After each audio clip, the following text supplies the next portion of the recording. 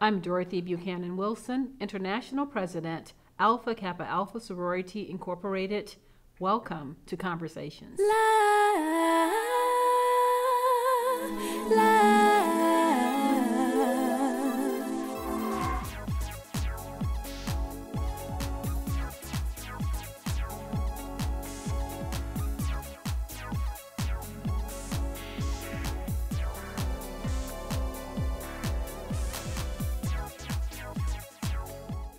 Our guest for this webisode is Sarah Jenean Glover, disability advocate. Sarah Jenean, welcome to Conversations. Thank you so much, Madam Supreme. Thank you for having me, and congratulations to you. Thank you so much for being here. My first question for you is, you are a known advocate who's had a very interesting life, and your career path has taken you in a number of different directions. You have taken yourself off the path of being a top executive in the entertainment industry, and you're now a very strong advocate for individuals with disabilities. Tell us, how did you get on that path? Well, it was quite simple, Madam Supreme. I had an amazing career in entertainment as a talent agent and talent manager. And when we decided to start a family, and we were blessed with twin daughters, when we found out that one of our daughters was diagnosed with autism, the path for me was very clear. To make the change to focus on advocating for people with developmental disabilities was a natural change. My family's involved, and I'm doing all that I can, and to have a voice for my daughter and others in her position.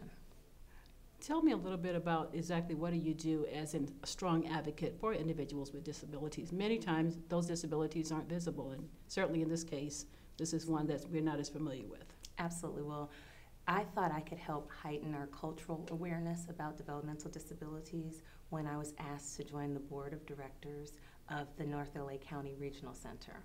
I've been a board member for 4 years now, and I'm starting my role as president of the board, and it's been an amazing path. We're filled with consumers who actually have developmental disabilities like cerebral palsy, intellectual challenges, and autism, which is a very large growth area, and what my daughter has.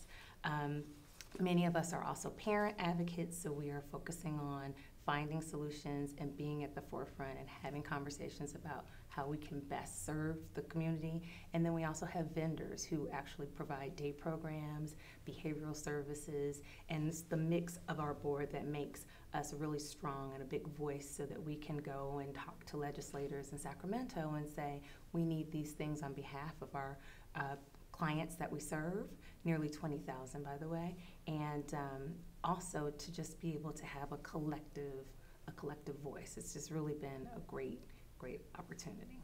And what do you find has been one of the greatest challenges dealing specifically with autism, especially as it relates to autism in very young children? You know, it's a growth area for me. It's a learning curve. I haven't experienced this developmental disability before. No one in my family that I know of has had this particular developmental disability, and I think culturally sometimes we kind of shy away when we learn that someone learns differently or may need some different resources. So for me, the greatest challenge has been really learning everything I need to learn, the terminology. But since the age of 18 months, when my daughter was assessed and then later diagnosed at age 3, I've been participating in her therapies. So someone will come to the house for speech therapy or occupational therapy. There was floor time.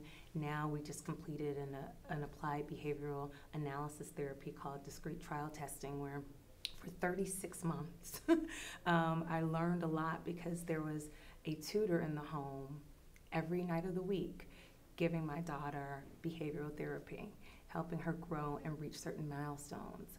This was, a challenge because I'm not used to this, but being hands-on and being right there and participating in the therapy, along with my autistic daughter's twin sister, who she was able to model in some of the therapies, typical child behavior. It really filled in a gap for me, and it gave me the lingo I needed to be able to advocate for others in this position, and the knowledge to really speak from a place of this is important to me. So when I'm speaking to legislators and saying those budget cuts affect us, I'm speaking on behalf of, my family and how it's directly affecting my child with autism, because we're cutting a budget Sure. that may have some effects later on. If she gets certain therapies now, down the road she will be acclimated, integrated, into the workforce and successful in her own right. It sounds like your 4-year-old, your daughter, has really inspired you to and fuel your passion for the work that you're doing in terms of advocacy. How else has she inspired you? She is so tenacious. I think having a twin sister that she models really drives her. We put them in sports, so they're doing team sports, which is soccer at their school, and then they're doing individual sports for track.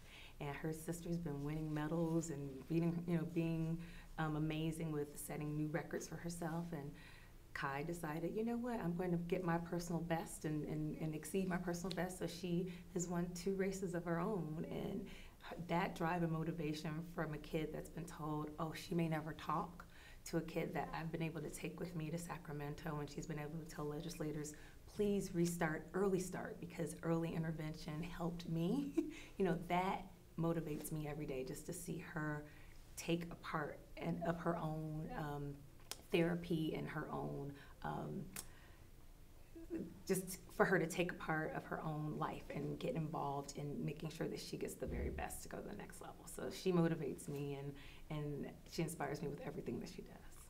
Thank you, and thank you for sharing your story, because as someone who works in the field of disability and disability services, I know that can be a challenge, and certainly as someone dealing with someone with a young person with a disability, certainly that is something I'm sure all of us have a passion for. Thank you for being here with us on Conversations. We look forward to hearing more from you and your amazing story, and again, I'm very proud to know you, and I'm sure the members of Kappa Alpha Sorority continue to be proud of you and the work that you do every day on behalf of individuals with disabilities. Thank you very much, Thank Madam you. Supreme. Thank you. An honor. Thank you.